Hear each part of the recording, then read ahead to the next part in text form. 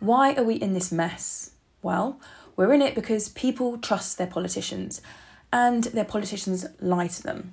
They can promise whatever they like. They can state it as fact. They can put a whopping great lie on the side of a bus and there is absolutely zero consequence. Actually, there is. They win your vote and they stay in power. It's unreal when you think about it, but the people who make tins of cat food are held to a higher standard of truth-telling than our politicians. Because if they say their tins of cat food have got chicken and lamb in it, but actually it's just got chicken, there's a huge fine waiting for them and a regulatory body that is all too ready to issue it. And that's because our advertising is regulated.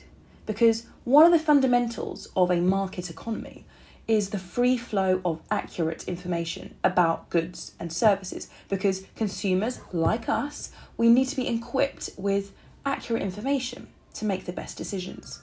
And yet, electoral advertising is the Wild West. It is completely unregulated, which explains a lot, doesn't it? But it doesn't need to be this way. Reform Political Advertising wants to change this. The code of conduct they are proposing that main parties sign up to ahead of the general election is to ensure we have factual accuracy in our electoral advertising.